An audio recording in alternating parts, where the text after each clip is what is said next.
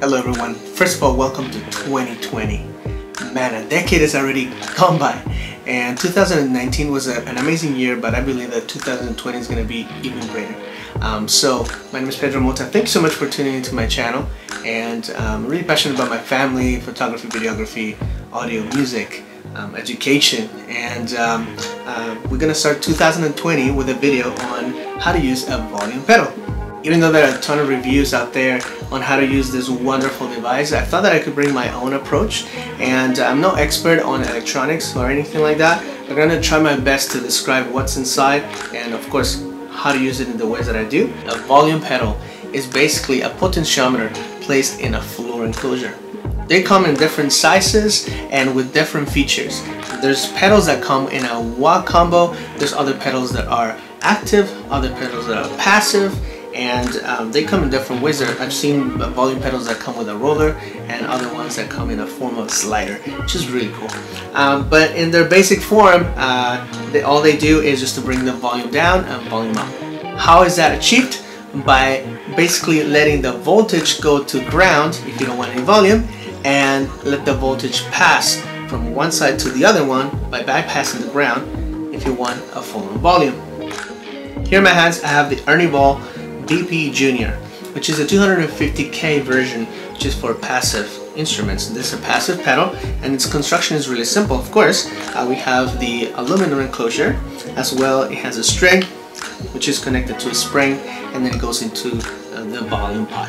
It has an input, an output, and a tuner amp, and we're going to see in the different combinations how we can actually use it to achieve different results. Okay, so let's get started. So the common way that I use a volume pedal is, of course, as a volume pedal. Just a reference, guys, I'm going to be using an Ibanez FM210R, as well the FM210R by Fender, a Lovepedal Deluxe or Brownface Deluxe, the VFE Distortion 3, and an Ape Delay by Bomes Electric, of course together with our Ernie VP Junior volume pedal. One thing worth mentioning is that effects and amps are going to react differently depending on where we put the volume pedal. If I decide to put the volume pedal in between my guitar and effects, or my guitar and amp, if I go down in volume and if I played it in the cleanest way possible, basically my signal is going to retain the same character. It doesn't matter where I go.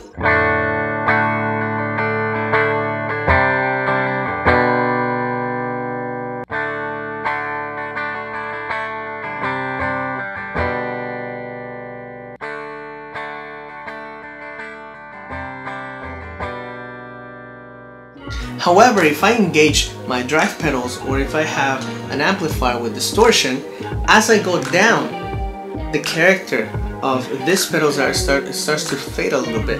And this happens because we are not sending enough voltage into the pedal for it to actually drive the signal. That's why in the full volume it sounds great, but as we go down, it starts to actually sound a little bit softer or sweeter.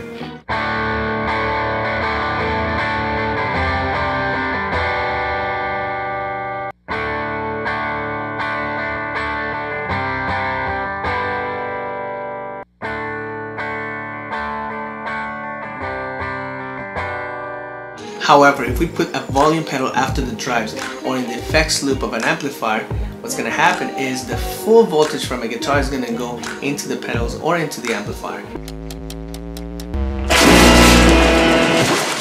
And then the process signal is going to go through the volume pedal. So it doesn't matter if you go up or down in volume, the character of the signal is still going to remain the same.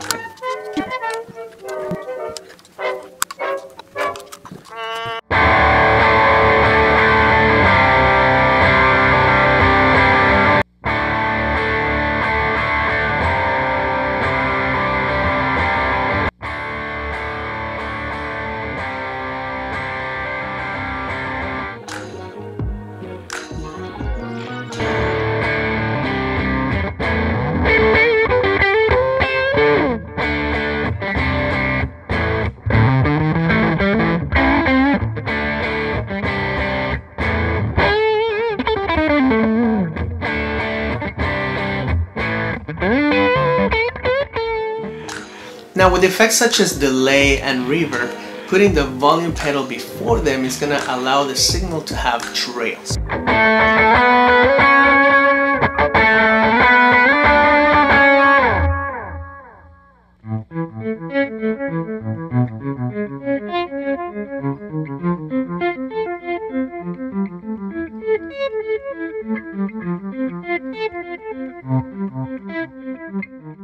Putting a volume pedal after a delay or a reverb is going to allow for that delay or that reverb to be cut right away if we go into the hill position.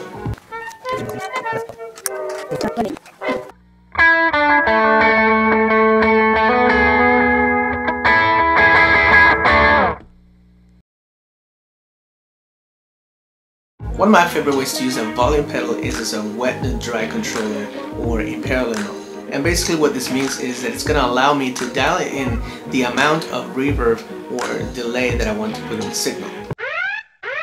Just as a side note, I'm not going to be using the 8 delay for this particular example because it doesn't give me a full wet mix. So instead I'm going to use the Quadrant audio mirror by Alexander, and as you can see it has the knob that says mix, so this is full dry and this is full wet, so I'm going to be using it in that position. Okay, so basically here we have the line of the guitar. It goes straight into overdrive, then into distortion or overdrive 2, whatever you have for your drive section. Volume pedal, this drives go straight into the input of the volume pedal, and then the volume pedal is going to split the signal into 2 parts. So one, which is the guitar, goes out from the tuner output that we have right here on top. It goes into the channel number 1 of the passive mixer that I have here, and it has to be on full volume so we can have the full-on dry signal. Then the second part that we're going to do is plug our delay into the output of the volume pedal. Then the delay is going to have to be on full mix.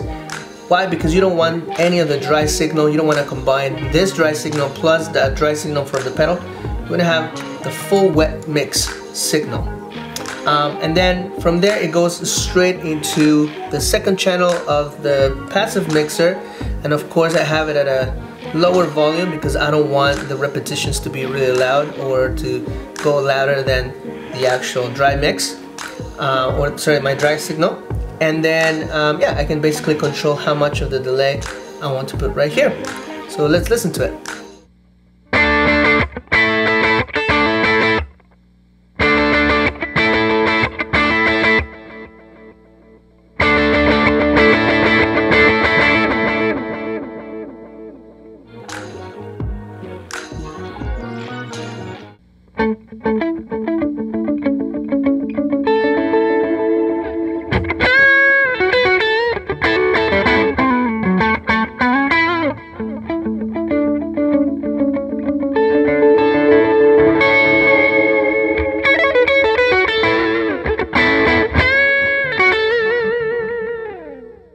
And in the next example, I'm going to use 2 volume pedals.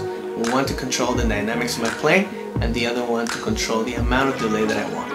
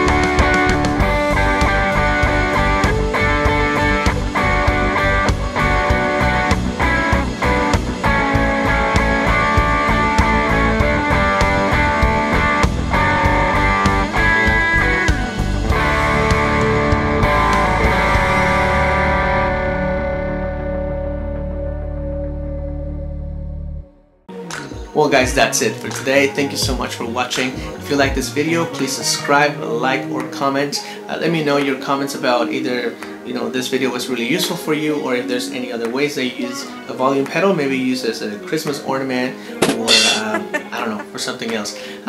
Anyways, in the meantime, have a great 2020. See you until next video. Adios.